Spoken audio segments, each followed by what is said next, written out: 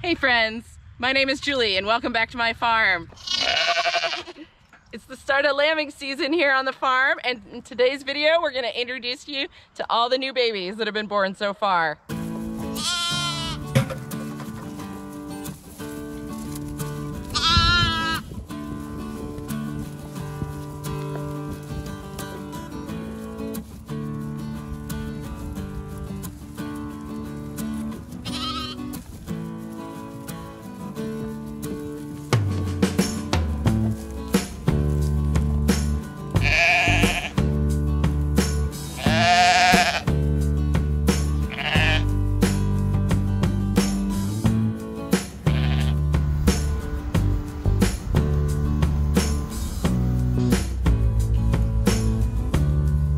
Handsome.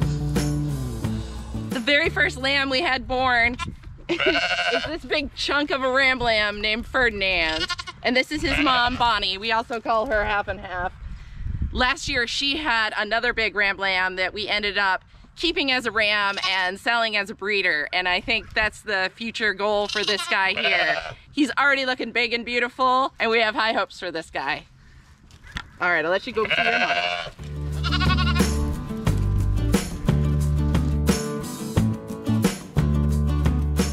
So after Ferdinand arrived, it was quite a few days before he had any playmates out here in the yard. And then 4 days later, we had 2 lambs born in the same day. First came Frank, who is the daughter of Diva. Diva is a 2-year-old ewe, and this is her first lamb. And I was a little worried about breeding her in the first place because her mother was prone to uterine prolapse. It actually happened to her twice in a row. And the first time I was able to assist her and hand deliver Diva. So I consider her my miracle baby, and she's grown up to be a really beautiful ewe.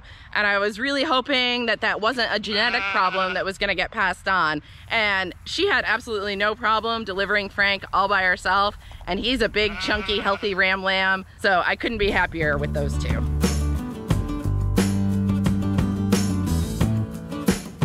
On that same day, our 3-year-old ewe, Cordelia, had another single ram lamb. And he was a big black boy with curly hair, really cute, floppy ears. And Cordelia produces an enormous amount of milk. If I could tame her a little bit, I would love to milk that sheep. And she's a really attentive mom, so Floyd was well taken care of. And the first few days out here, he seemed like a normal lamb hanging out with the other guys. But then he kind of separated himself. He seemed a little bit lazy. We were joking around about how he's just kind of fat and lazy and too well fed. But then his laziness became more worrisome. He was spending most of his time during the day laying under this shelter. And when we would get him up, he would run to his mom and nurse. So we weren't really sure what was wrong with him, if anything.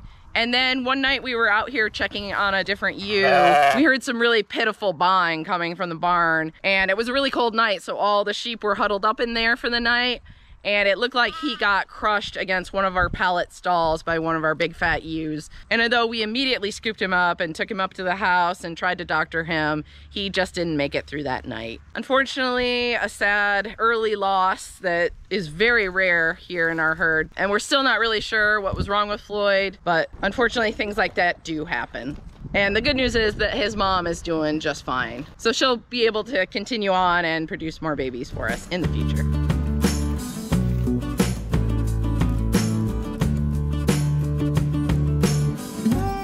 So our 4th ewe to give birth this year was Beverly.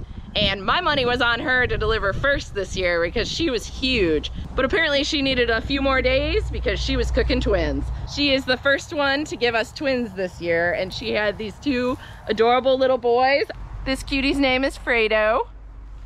And this is Freddie. The only way we tell them apart is that Fredo has a little more white on him, and he's got this cool little black spot right in the center of his back. You can see he's a lot more black. Woo! It was also a lot harder to catch. They're both turning out to be super good looking boys. They're definitely our most social lambs. They are out here playing all the time. Now Beverly had a stillborn last year, so we're really happy that she didn't have any trouble this year. We always give our female breeders at least 2 chances. If they repeat a similar problem year after year, then we consider them culls, but we like to give them as much opportunity to prove themselves and keep them in our herd if we can. And Beverly is a big, beautiful ewe, so I'm so happy that she's a productive member of the flock still.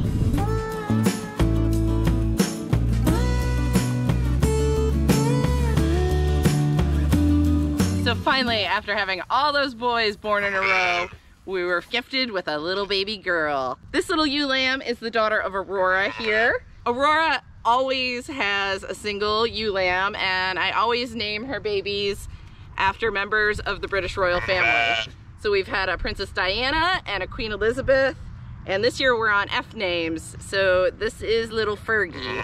If you remember Sarah Ferguson, the Duchess of York, her nickname was Fergie. I know some of you will be more familiar with the singer Fergie. Well, she fits that name as well because she definitely has the loudest voice out here. Anytime we hear a lamb screaming, I know it's Fergie. You gonna call for your mama? She's a big feisty girl, and she'll be a keeper ewe lamb as long as she keeps growing the way she has been. Yeah, she's a good girl. Yeah, she's a good girl.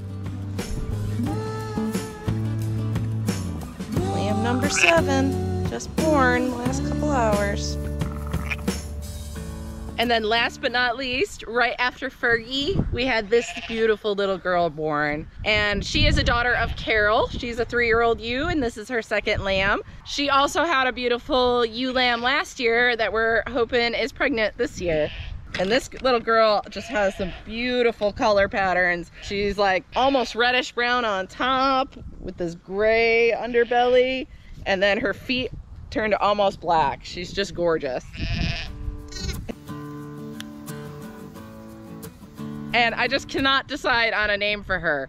And if you haven't caught on by now, every year on this farm when the babies are born, we give them all names that begin with the same letter of the alphabet. So our first year of lambing, they were all given A names, and then so on and so forth. And then this year we've arrived at F names.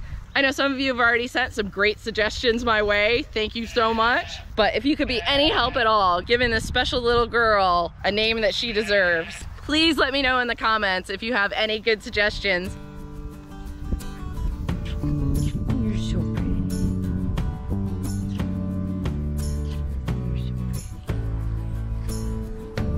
And guys, this is just the start of the season. We've got many more ewes that are fat and pregnant and ready to drop those babies. So as soon as they arrive, we'll be sure to let you know.